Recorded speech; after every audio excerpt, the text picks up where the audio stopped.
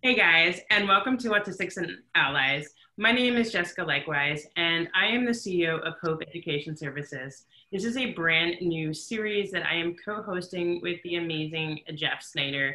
Jeff Synder is an autism self-advocate, a social media influencer, and just one of the kindest and wisest people that I've ever met. Jeff knows I lovingly refer to him as the wise owl from like Winnie the Pooh, where people just go to Jeff to hear his perspective and his opinions. This is really brought to you by Jeff. I'm just here to help facilitate it because I have the technology and the platform. But Jeff, this was Jeff's idea, and the idea of getting together the autistic community and allies of the autistic community, whether that's concerned family members, concerned friends, teachers, advocates, education advocates, lawyers, people in the community who really just are interacting every day with everyone, who can just be good people and make the world a better place for everyone to live. So I'm going to share tonight a little bit. We made a little presentation, and then I'm going to close that down because I do want to make sure that we are able to see everybody since everyone's talking. But I'll give you a little bit of an idea of what we're going to do.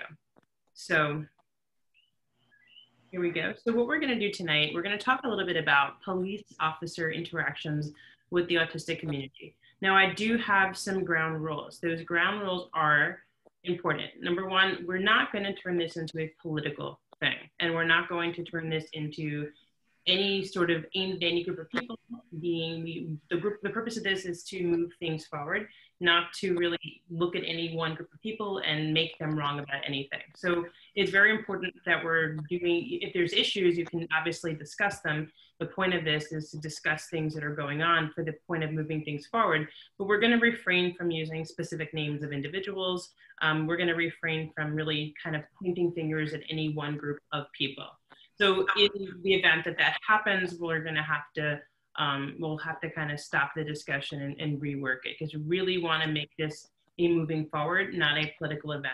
So we have four questions we're going to really talk about tonight. It's going to be an open dialogue. So everyone who wants to talk can. You can just unmute yourself and you can give your perspective. And that's it. So we have four conversations we're going to go through. And one is really, what are some ways we can improve relationships between the police and autistic community? The second one is, how might parents best prepare their children to engage with law enforcement? What are some strategies that police can use to effectively communicate with a person with autism? And do we rely more on police officers or mental health professionals for situations involving developmental disabilities, which is, I think, is an important topic to talk about, is what role do professionals need to play in really making sure that in the event that there is a situation arises and someone may not understand what's happening, there's someone there to support them. So that's really kind of what we're going to go through. And I will go back to this PowerPoint, but I want you to see everyone talking. So I'm going to stop this now. We're going to start off with, again, what are some ways in which we can improve relationships between the autistic community and the adult community. I'm actually going to mute everybody if you're not talking, because there is a lot of background noise. If you want to say something, just unmute yourself, just because I'm getting a lot of feedback. So has anyone here had any negative experiences with police officers, or know of anybody firsthand who has had negative experiences with police officers because they were autistic, not because maybe you disagreed about a parking ticket or something like that? But is there anything anyone has to share that maybe you have firsthand experience, or anything you've witnessed in terms of there being a gap between police understanding the behavior of someone who's autistic and that leading to an unfortunate circumstance? So if anyone has anything to share on that topic, I'm just going to ask you to unmute now and to share that. I do. I have some situations I can share, and I've been training police for about 20 years. My name's Thomas Island. I live in Los Angeles, California, and I was diagnosed with autism when I was 13, and I was learning to drive, and my mother gave me a card describing what autism is to keep in my wallet with my ID. And when I got pulled over, I thought to myself, the officer wants to see my ID. And I started to reach for it. The officer said, "Sir, hands on the steering wheel where I could see them, please." Had he been a little bit trigger happy that day, I may not be talking to you right now. And I told my mother about this situation, and she's like, oh, great, I'm training my kid to get shot. So there were some missing pieces of the equation that day. One, I thought that that officer knew that I was going for my card. And at the same time, the officer didn't know I was going for that card. So there's the breakdown or missing pieces of this puzzle, so to speak, from both sides of both parties. So the officer not knowing that I was going for that card, and me not knowing I should keep my hands where they can be seen before or until the officer says, let me see your ID, and then I can reach for it safely. So that experience, along with a lot of experiences my mother's clients have had over the years, she was an advocate for about 300 families in my hometown here for over the course of 10 years, and many of them having difficulties with the legal system, like there was one young man who was pulled from his classroom and questioned by police without his mother's or the school principal's knowledge, and he passed the questions to be interrogated, like, do you know the difference between right and wrong? Is this a black shirt? And he passed, and he was questioned and recorded and went on to confess to a crime he didn't commit.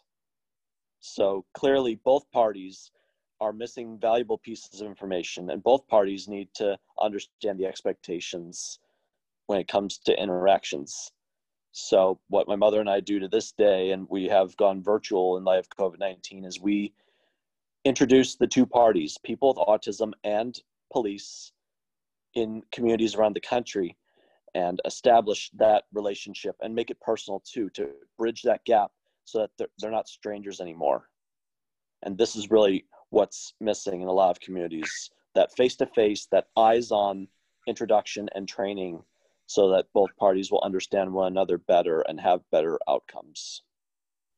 Yeah, that's a really important perspective. And, you know, it's interesting because depending upon, like you said, where you live, you may not be here today if you were reaching down into your pockets. You know, the reality of it is that police officers get shot at all the time. And so it really is a real fear that if someone may be reaching for something, what they're going to pull out, like they might be pulling out a weapon. And that certainly is a real fear. And that's something that I think that everyone needs to also understand, right? But with that said, if someone is reaching for, you know, something, some sort of card, and it's hard for a police officer to judge a situation immediately. So I think from that, what I'm learning from that is that it's probably really important that when someone with autism learns to drive, and really probably just anyone, because I think this could happen to anyone, not even someone who's autistic, that maybe we need to role play in schools more, like in a driver's education, how to handle a situation when you're pulled over. So I have no experience teaching driver's education, and I don't work typically with teenagers where they would be learning to drive like at that age. But it's an interesting perspective. I don't remember when I was in driver's ed having been taught what to do if someone pulled you over. And I kind of just knew, my father is a police officer, was a police officer. So I kind of had that knowledge of like what to do, but that may not be intuitive for everybody. So that's a really great point, that would be something that we could do. Thomas, I'm curious because, you know, the reality of it is that a lot of times people want to just make people wrong about it. And we're not making anyone wrong about anything in this perspective. You know, certainly I can see how in that perspective you could have gotten shot. And I could also see from the perspective of a police officer how they could have been scared in the event that they didn't realize what was happening. It's easy to say, like, okay, well, we'll just train people on how to respond. And yes, I think probably in this situation, given that circumstance, the more important thing to do would be to train people from people that are driving, so anyone, whether or not they're autistic or not, what to do in the event they're pulled over, right in like a driver's education. That might even be something important to do just for states, asking states to make a requirement when someone gets their license, that maybe, you know, there's part of a driver education course, maybe putting like a safety video on what to do if you're pulled over. Maybe that needs to be incorporated into requirements for all states for getting a license. But what information, Thomas, like, do you share with police officers? Because, you know, in that circumstance, I actually would lean more towards that being an education for people that are driving as opposed to a police education issue. But if you have any ideas of what you're doing with your parents and how you're helping communicate that with police officers, I'd love for you to share that, because it's something all of us could help with. And it's something that's important. Certainly. So my mother and I have discovered over the years, both with my own experiences and her clients, is that training the police is not enough anymore. People with and without autism need to know the expectations and the protocols and the procedures with police. And some of the work that my mother and I have done have gone into other states. And you were talking about driver's ed. There is one in particular that my mother and I found out about in Albany, New York. The students are trained in driver's ed, and the police are part of the equation too. Sorry about my dog there. And so part of the procedure is, after they get trained or educated, they then go into their cars and the police get into their squad cars, and then they practice getting pulled over, lights, sirens on, everything. And then they find out what to say and what not to say. And one little promise I had to make with my mother is, I love Jim Carrey movies and Liar, Liar, Dumb and Dumber, Ace Ventura. Jim Carrey says some things in those movies that don't really go down too well with police. So I had to make the promise that I'm not going to say anything to an officer that Jim Carrey says in his movies. And I've kept that promise. But think about what people with autism might say, what kind of scripts they have in their heads that are playing and will play out to a T and may not be acceptable to an officer, or might catch an officer off guard, or may even warrant an arrest in some cases. So both parties, police and people with autism, need education on this topic. And there are some cities, jurisdictions that are incorporating such training into their driver's ed classes already. Yeah, that's a great idea. I think that what I want to come from this is like practical things that all of us can do in order to move things forward. I think for all of us to contact the police department and say, like, hey, listen, you know, would you be willing to do this? Like, would you be willing to go into the school and show data? And then there are examples of people having been injured or arrested or shot because of similar situations where they didn't know how to respond. You know, incorporating that training into driver's ed, that's a fantastic idea. It's something that I think we could all practically help participate in, contacting our driver's education, contacting the superintendent. Maybe contacting the superintendent is a little easier than contacting the police department, but contacting the superintendent of a school district and saying, hey, listen, you know, this is working really well, this program that's being piloted in Albany, and would you consider doing this? Now, Jesse, I'm curious, Jesse is here. Jesse is from Albany. And Jesse, I don't know, you probably went through driver's ed a little bit, a few years ago, more than two, I'll just say. Do you remember doing that when you were in driver's ed? And do you know anything about the program that Albany is doing now? You're muted, Jesse. I muted everybody when they're not talking just because we're getting feedback with so many people on. Well, I've not heard of that program, but it sounds quite interesting. I'm quite happy that they're doing it in my home community right now. And I had written to you privately that a lot of individuals with autism, they do things with the best of intentions, but they do not always realize that's overstepping boundaries. And I think, in my opinion, at least from my experience, an individual with autism is much more likely to be accused of something like stalking or be seen as a potential pedophile, as opposed to accidentally pulling a weapon or appearing to be a threat physically to an officer. And the misunderstandings that I've dealt with have reminded me that no one is immune, and it's important to know how to diffuse these misunderstandings, and hopefully the officer can encourage the person to tell their side of the story and give them the benefit of the doubt. Yeah, that's a really great point of view as well. So Lizzie, I know it seems like, Lizzie, you have something to add. I'd love for you to unmute and add it. Yeah, I agree with what Tom says about, we're at the point where the education, just, teaching the officers isn't enough. The education needs to come on both hands.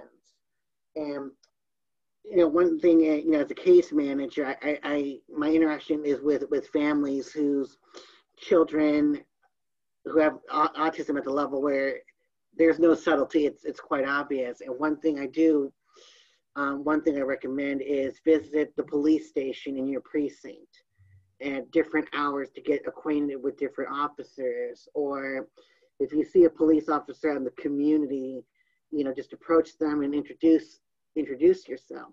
When I was in direct care, my last job, there was this one individual who, well, let's just say I saw some police officers that I knew from a previous job. I used to be a Starbucks barista, so that's a good way to meet cops if they come in.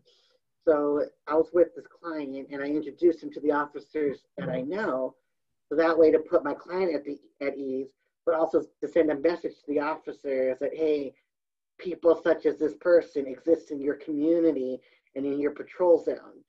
And they're, this person may present okay now, but if they're in a crisis or some type of first responder situation, they may not be, presenting like this. Another thing that I recommend is, I know that there's some dramatization with cop shows, like the old show Cops or things like that.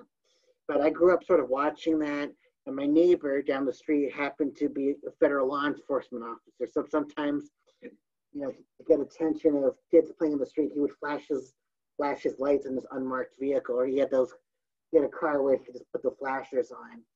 And sometimes he told me, how to be careful, with any law enforcement, official. So one time I got pulled over, I knew to keep my hands visible and say, hey, I'm reaching for, this, or in some cases where I knew I was going to get pulled over, as I was coming to a stop, I got into my wallet as I was holding it and got out my driver's license, insurance and everything. So it'd already be in hand when the police officer got there. And that's what happened one time it happened when I was driving for Uber. So basically, I think friendly exposure in a neutral situation to officers, is good. Or if you see any first responder, like at the store, approach them. Well, these days, not too closely, of course, but say, hi, just wondering, what areas do you cover? I'd like to thank you. I mean, and you can also, begin the conversation a different way, but then also squeeze in, oh, my child is autistic or has this type of, disability, and is there some way we can make ourselves known to you? So if in the event that you do get dispatched to our house, things like that. That's what I sort of, the advice that I give to the parents on my caseload. So that's also one thing. And also you said, coming to the schools, which is definitely a good idea. When I was in Montessori school, EMTs and police officers came to our schools and visit. And I remember the old PBS show, Kids Song, there was an episode on interacting with the police. So I think if we need to, get those, shows on, and parents tell me, I'm trying to get my kid not to watch Sesame Street, and I'm like, Sesame Street, they actually learn something. So basically that's one thing, those are some of the things that came to mind. Yeah, I always encourage parents, and I completely agree. I think that it's a parent's responsibility when you have a child that has autism or any sort of developmental challenges to make sure that police officers know that. Now, it's more practical in a smaller town than in a major city. I spent 8 years living in the Bronx, and the police force is huge. So it's not necessarily practical in the city. And I think that's partially why in the city, sometimes things happen more that don't happen in small towns. But if you live in an area where, even for now, I live in a major city area, and I mean, I can see the Empire State Building from my office, but it's still not a huge police force. I know the police officers there, and I have to say, so I had a situation once where I had there was a man, and he was leaning on my fence, and my dog started barking at him, and then the man started shouting at me and threatening me. So I called the police. The police came to my home, and they said, look, we know this person, and this person is developmentally challenged. They didn't say he was autistic, and I didn't have any interactions with this person, but they told me, we know this person and he's harmless. He shouldn't have said what he said, but we don't feel like you're in danger. And if you feel like you're in danger, we will arrest him and we will press charges. but just so you are aware, this man has a developmental disability, and we, would prefer to just drive him home. And that's what the police officer said to me. And I thought that was fantastic. And I said, you know what? Okay, and I said, you don't think he's any threat? And they said, no, he's harmless. He shouldn't have said what he did, but we don't think he's a threat to you. And I said, okay, well, based upon that, I won't press charges. But the man would have probably been a very different situation. And I didn't know because I didn't interact with him, right? There was just a man yelling through my window, so I called the police. I didn't go out and interact with him, whereas I might have realized that for myself. But I thought that was an example of police doing a really good job and just knowing when there wasn't a need, there wasn't a real threat there. So it's important for, I think, parents, and this was a grown man, but it's important for parents, I think, to let people know, especially teenagers, especially if it's going to be a teenager. One of the biggest things I think that happens for autistic young adults is when kids are in the park and they're in the teenager years and they're stimming. And then the police officers think that they're on drugs, and then the police officers will tell them something and the police don't respond. There's been many examples. I don't know anything firsthand, but examples I see on the news all the time, unfortunately, way more often than any of us would want to happen, where a teenager with autism is arrested because they were engaging in a stimming behavior, then didn't respond to police. A lot of these events I'm seeing in the news, these are actually taking place in small towns. So yes, I think having the ID, Thomas, like you had, I do encourage parents to do that. Realistically though, in like a practical situation, if a police officer sees someone, whether they're flapping their hands or like jumping up and down and moving their hands and making loud noises, and the police don't know what's going on, they're typically not going to look for that ID. And a person that is developmentally challenged to the point that they may be doing that and not able to respond to a police officer to stop, they probably would not necessarily in that moment, they're probably going to wind up in some sort of sensory overload. They're probably not going to have the wherewithal to respond to taking out an ID, which is, an added confusion for parents. Because even if you teach someone in we call it training, but if you show someone what to do in the situation when it's outside of the actual real difficult situation, once you're in that situation, it's a lot harder for someone to respond. I mean, anyone who gets pulled over, I've gotten pulled over and I am nervous, right? It's just a natural reaction, whether you're autistic or not. So it may be more difficult to respond appropriately. So I think a lot of those issues can be solved by parents just calling the police and letting them know. There are like registries also where if someone is diagnosed with autism, parents are required to register their child, or the doctors do it automatically, register their child. I don't know what anyone's perspective of this is, but I think it would be a good idea for the Department of Health to share the registry with police officers. So police officers are aware of, if they're responding someplace, that there's someone there that is autistic, that they may be in a different perspective. Now, some people might say that's a violation of privacy, but the information is being collected and stored. And if it's used to keep people safe and protect people, I think that would be a really good use of that information. So if anyone has a perspective of that, I'd love for you to unmute and share your perspective. Actually, Jessica, well, I'll keep mine brief and then I'll go to you. So you were talking about a situation where like someone was stimming. That actually did happen about 2 years ago in Buckeye, Arizona. A young man was stimming by sniffing a piece of string, and the park he was in was notorious for drug use.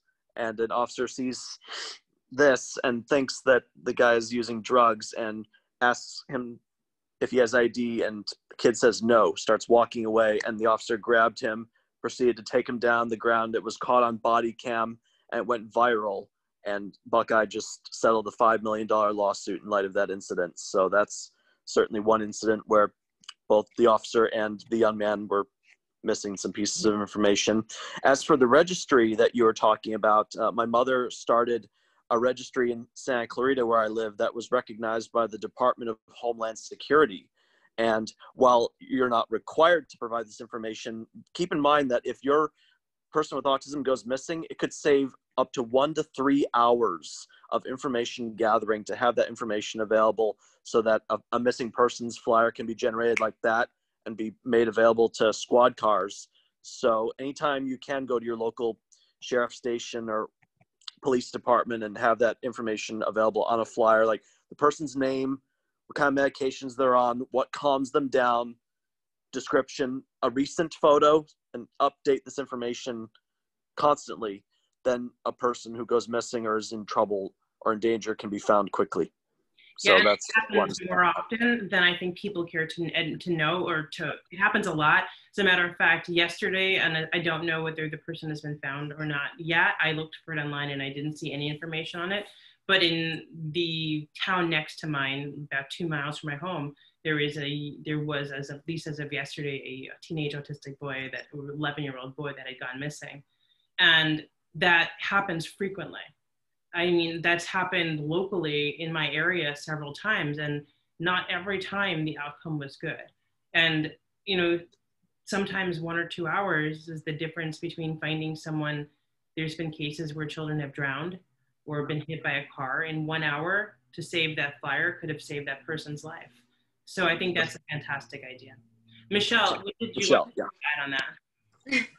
Yeah, so actually, speaking of the registry, in my county here in New Jersey, in Monmouth County, we actually have our own registry and stuff, and it is voluntary and stuff. And like what they would do is that, and I'm actually looking at it right now on my phone and stuff, they were like saying about how like all registrants, like they would be issued like window decals that would be placed like on the front like of their cars and stuff, so that way they would understand that that's also a person that has a developmental disability or even autism and stuff. So that's another way to detect as well that like there's an individual that's driving that has autism and or like a developmental disability. But that's just like one of the things that in my county that they're doing in terms with the police department. Yeah, and I think that's a great idea. You know, I was also going to say that earlier, that it might be advisable for someone who may not be able to respond to instructions to even have a decal on the car or a license plate. Just like someone who would have like a physical handicap can have that identified on their car, it may be just as important or even more important for someone with a developmental challenge to have that on their car as well. So that's a really great perspective. Does anyone else have anything they want to add or share to the conversation? Jeff, yeah. Jeff Bunsen. You guys can just unmute. You don't have to raise your hand or anything, but I just have everyone muted for the background noise. Well, I think the important thing is that I think a lot of people who a lot of people wander, and that could be something that I think, because you know, parents will often call the police because if their child goes missing, then they would call the police and say, my son's missing, can you find him? And of course the child or teenager may not understand. And when the cop approaches them, they get nervous and they do what's called flight or fight. And they may not understand the police officer's commands, and say, because the cop might be saying, don't worry, I'm here to help you. And the kid runs off and the cop has to give chase. And you have to understand also from the cop's perspective that, you know, the person may be carrying something like a weapon or something like that, and may not understand. So when it comes to, I think, wandering, then that would be something that I think cops would have to, you know, be trained, you know, they have to train, you know, how to respond to like a child who's gone missing. And some of them may not even be, and there may be a child that may not be nonverbal. So those are the kind of things that I think we as a community need to open the eyes, open to police officers and other types of law enforcement, that not everyone's going to respond to commands. And I think, you know, the question is, how should police respond to a nonverbal child with autism that has wandered off? That should be one of the big questions. Yeah, and I see Jesse putting in the chat that like, should someone who's autistic train police officers? And I think that's a great idea. And then Lizzie's in the chat saying she agrees as well. Jesse, is there something you want to add to that?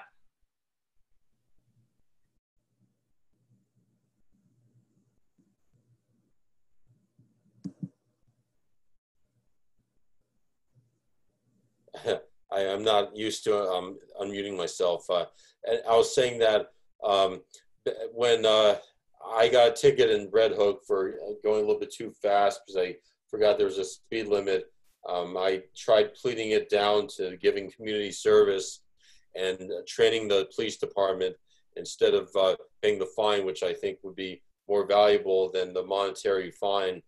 And I believe it's important because, as you said many times, only we have that unique perspective that we can bring to the table.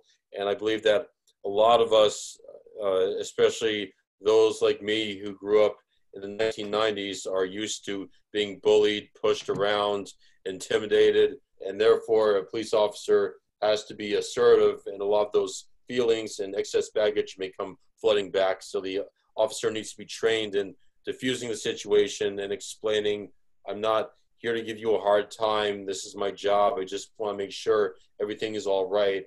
And what can I do to help you and make this a little bit easier, and make it about the person's comfort zone. And maybe the person would say, hey, I feel more comfortable, flapping my hands or squeezing a ball, and that would diffuse the things that it would look on drugs. Yeah, that's a great perspective, Jesse. Thank you for sharing that.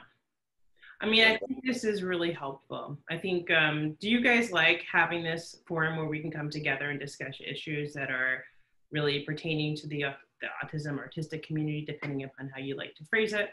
Is this helpful for people? Do you like this idea? I like it. I like it. Very good. So unless anyone has anything they want to add, I'm going to try to keep these to be about 40 minutes, so that way the replays are reasonable for people to watch, I think. So Lizzie, want to add something? Yeah, one thing that me and Michelle sort of been chatting about is to include officers in the training, especially like an officer who has a child of a child with a disability or who is autistic. This one, I mean, I attended a session about this in 2018 at the ARC National Convention. The director of the ARC of Colorado said they always try to get a police officer, whether it be detective, uniformed officer, whatever, of a child with special needs. That way, the cop can say, this is my child, you may be interacting with him or his friends. I do not want to hear one of my cops mistreating my son or his friends. So you want to be able to have a cop who can speak at that level, to the cops, and because you also want a cop who can speak both autism and cop. So that's why it's also good to bring a law enforcement official to co-train with you as well, because sometimes there are cops out there who get the training, but they're not going to be receptive to it unless one of their professional peers gives them a little nudge and saying, hey, this is the reality.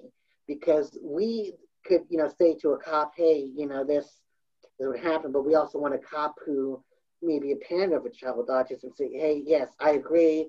This is, what we can do, so we can provide two perspectives in the same training. Yeah, that's a great idea. And I think that's a great, if that's available, that's certainly, the more different perspectives we have, and parent perspective is important.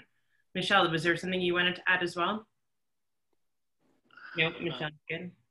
Well, I'll say that in my experience and with my mother's experience, if your community has a police or fire chief, captain, sheriff, or other head honcho with someone with autism or another disability in their family, that's the person you should be approaching or motivating to get this training or this education out there, because when it's made personal, it matters more. And like Lizzie mentioned, they don't want to hear about their family being mistreated, or I expect you cops to treat my children or my relative well. Yeah, that's absolutely correct. Jeff, there's something you wanted to add? Me? Yeah. Hi, I'm Jeff, New Jersey. Just thinking about a couple of statements. It's called the CAD database that some towns have, the CAD database. And also, you know who the cop is. He doesn't know who you are. And you got to remember that, you know, he knows that the officer approaching the car, he knows that he doesn't know you, but you know who he is because he has a uniform on. And also, just say, as we said earlier in the dialogue, just say something like, I'm going to reach into my left pocket very slowly, take out my wallet, okay, and then, you know, take it out. I'm going to hand it to you, okay. It just, and also it creates a spirit of cooperation. And turn the interior light on if it's nighttime. And